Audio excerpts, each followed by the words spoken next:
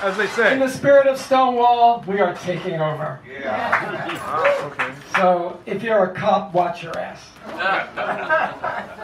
So I came up with this idea because this is the 50th anniversary of Stonewall Riots. For any of you who don't know, the Stonewall was a bar in New York in the West Village that was raided regularly by the cops, run by the mafia. It was illegal to serve liquor to a queer person. It was a state law. It was also illegal to do drag. You could be arrested and thrown in jail for it. And the mafia ran the bars, and the way that they got away with it was they paid off the cops.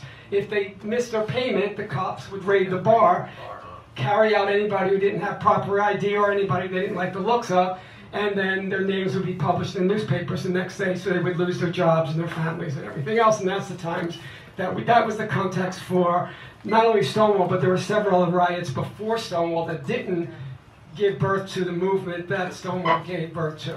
So I just felt like in this wonderful location here at Sacred Grounds, I thought it would be good if the three of us, as gay male poets, and also as poets, I think, who've inherited that legacy of Stonewall, to just do whatever we want to do. There's really no formula here. It's just going to be us reading poems and saying whatever we want to say, but all in the context of 50 years after a riot that changed the world and how the world sees not only us, but I think it's affected straight people as well as queer people. Certainly has opened up the doors around gender and gender identity and shown us that gender is not a binary. So I think maybe I'll kick it off. Right. So I thought I would kick it off with a little something that talks about what the world was like in 1969. I was a taboo subject, the love that dare not speak its name, a topic unfit to be discussed in polite company, a mental illness, a sin, the product of an overprotective mother and weak or absent father, a threat to Western civilization, a symptom of capitalist or bourgeois decadence, a gay agenda, a pervert, deviant, limp-wristed, sissy pansy, a vice, someone who only came out at night, a gay cancer, a threat to marriage and the family, something no one would ever want to be. Wow.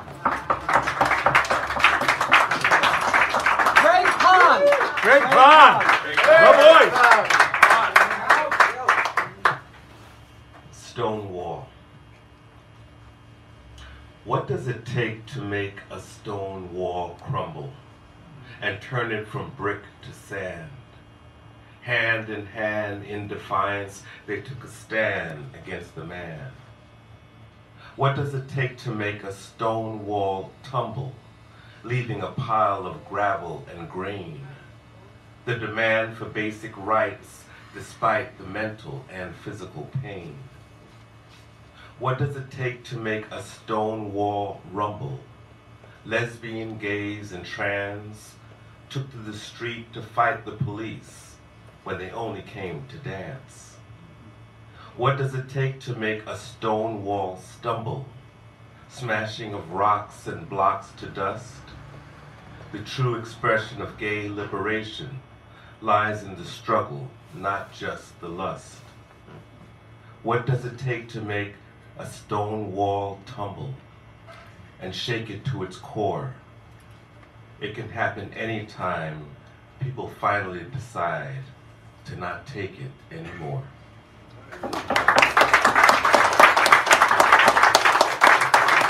Ed Mycue. These are the dark angels. In love, we meet through choices, in a limbo of confusion to consecrate the present, the only triumph. Some future moment waits on this, how we can weigh frenzy in the fruit. We journey from dark into dark on our own feet, drawn by the first spring odors of narcissus and hyacinth. Shaped by pasts we select to learn from, oriented, disoriented by experiences, we come to clinging to inviolable prose and icons and longing to put our feet by family simply, crudely. It's necessary to accept the dark angel's tomorrow's promise.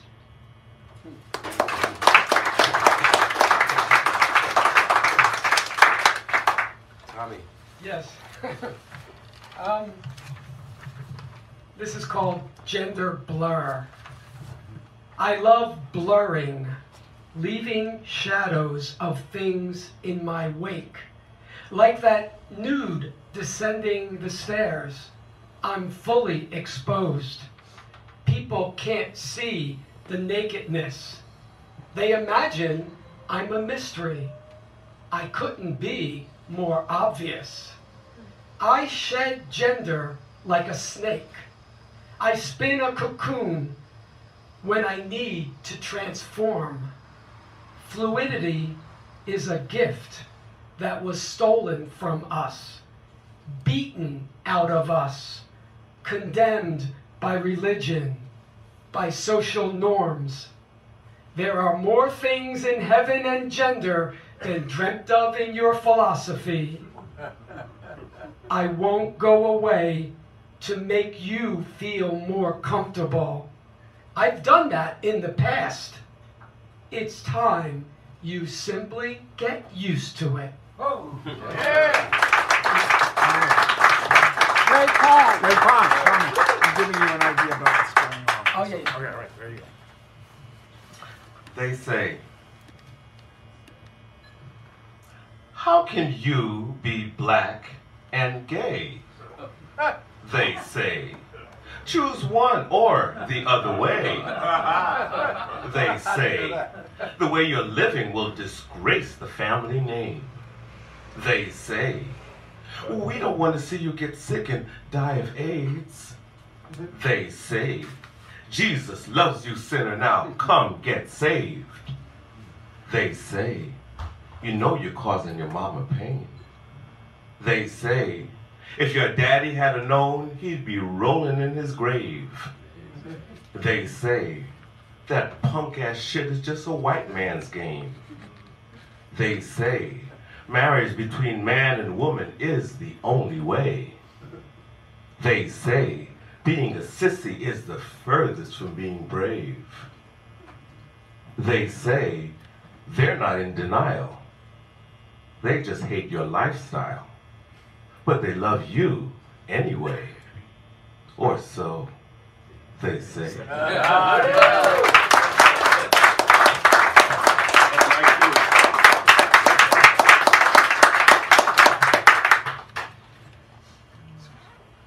Make haste, the ear will be deaf.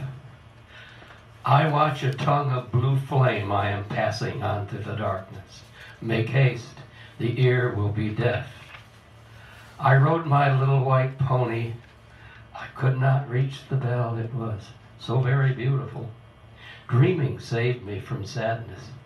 I made my way to the gardens while the heartbeats bruise it. My father thought me an odd child. He was uninfluenced by the weather. He wanted to buy my head. I was very stupid about machines. He prisoned me in schools. I went to expensive teachers. I didn't care why water went downhill. My father, he would not let go. Dreaming saved me. Dreaming saved me from sadness. When I was 14, I learned to love my friend, but then he went away. He vanished out of my life. He went like sunlight on water. I became a mountain of ice. Make haste, the ear will be deaf. There was silver silent wind. The river was a sheet of steel. But dreaming saved me from sadness. Then that was over. The thirst was gone. I rode my little white pony. It is so very beautiful. I watch a tongue of blue flame. I am making my way to the gardens. I cannot reach the bell. while the heart beats. Bruise it, make haste, the ear will be deaf. The rules of chaos travel to the line's end. Reasoning animals clutch organic wares, experimenting in social soil. For had you been hatched differently, you might have drowned in learning trees. And some mad parent triumphed.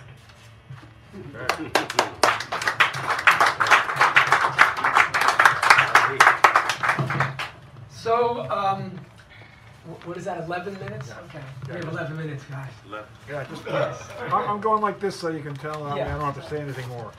Yes. That's the guy behind the curtain.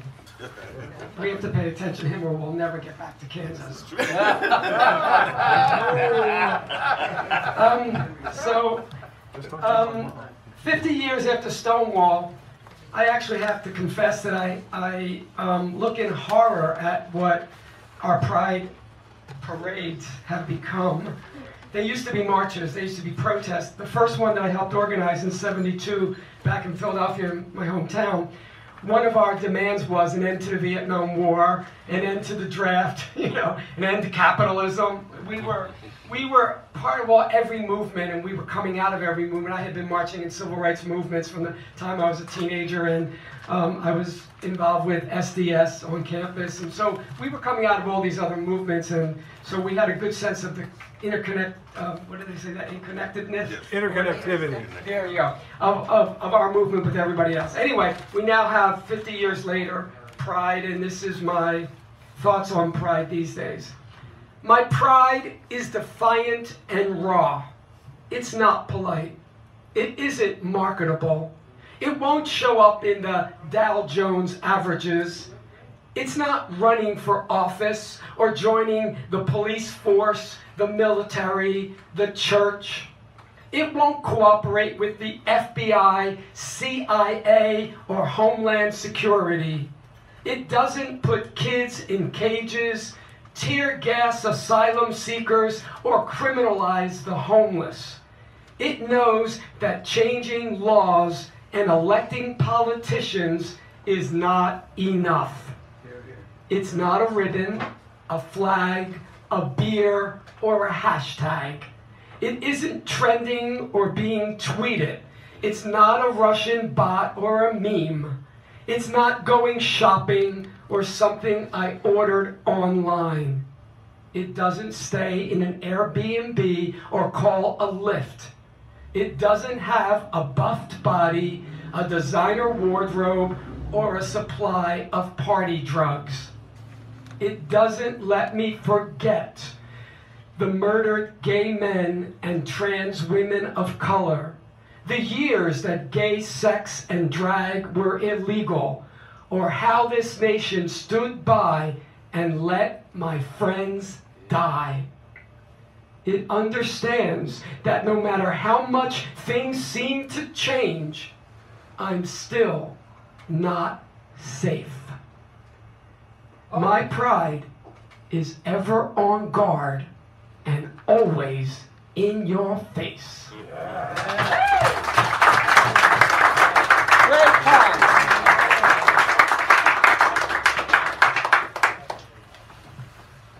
Home alone. What's going on? I'm a solo homo sapiens, a star slowly fading from sight. I'm home and all alone on the range, a stranger in the middle of night. I'm a slow game of poker, trying to decide which cards to play. Holding a royal flush and joker, hiding my hand with Stonewall face. I'm a cool shower or hot soak, a clear statement or murky riddle. I'm an up after hours, stay at home, one and only homie in the middle. I'm an endangered black man. I live with a bull's eye on my back. I'm a break a few rules, old school papa. I got the fever and a brand new bag. I'm a bitch, a fairy, a fruit, and a fag. I'm all the taboo names they say.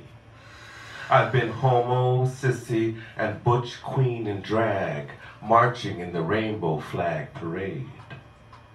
I'm a black cat, poet activist. I'm a senior seeking change. I'm a seasoned homo sapiens, burner of the midnight flame. I'm a hometown, homegrown homebody, hanging home alone on the range.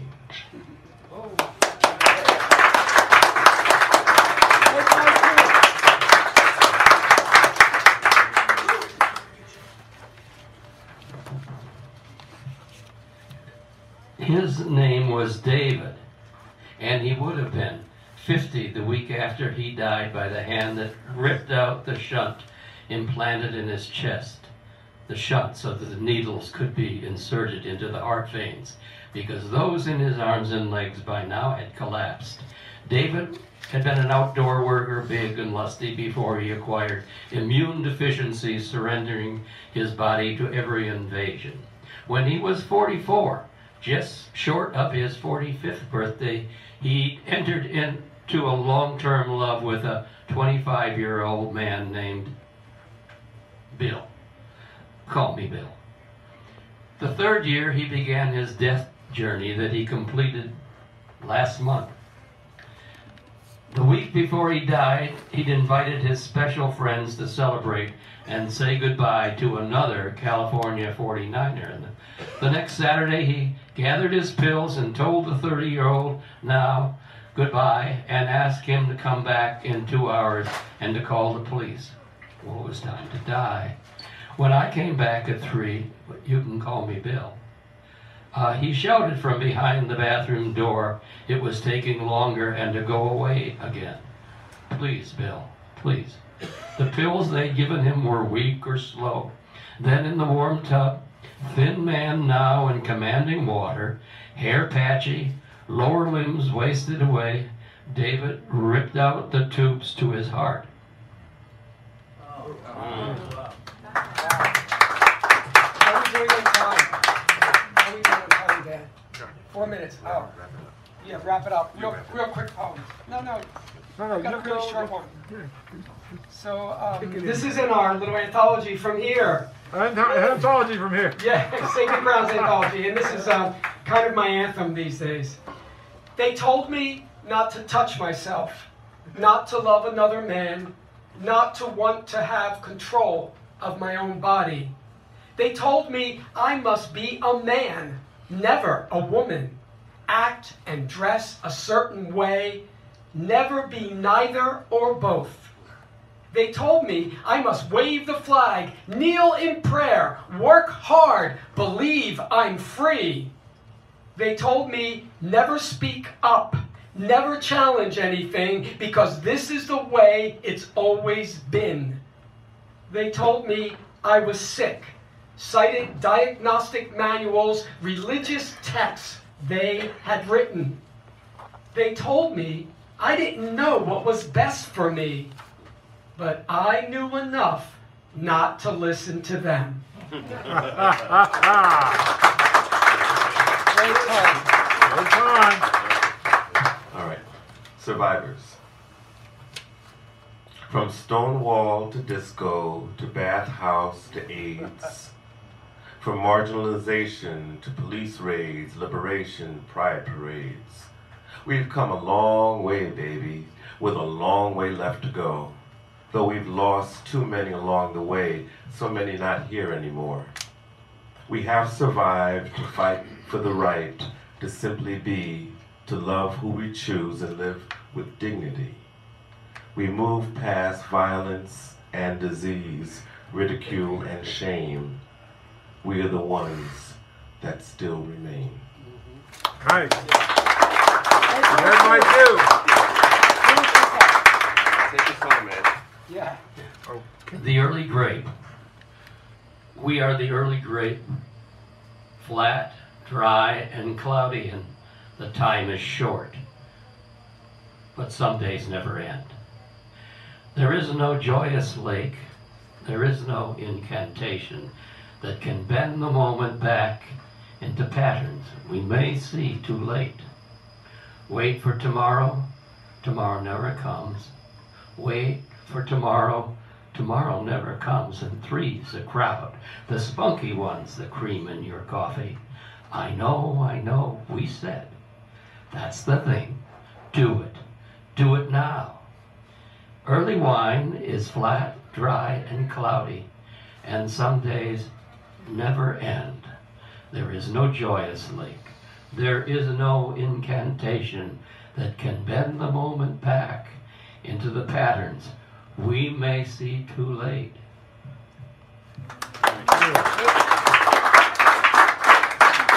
That's all, folks. All right, give him a nice round. Come on, that was great. Woo!